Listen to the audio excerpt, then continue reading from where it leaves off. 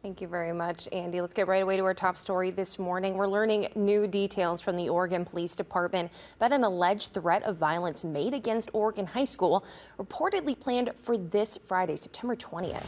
According to Oregon police, the threat was discovered on social media and is currently being looked at by investigators. It's in cooperation with the Oregon School District and the FBI's Rockford office.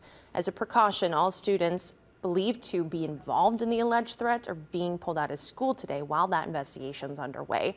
Oregon police say at this time there's no immediate danger to the school and classes will still go on as normal, but there will be an increased police presence during the school day just to ensure the safety of all staff and students. This is a developing situation and we'll have more information and update you as it is released on air and online.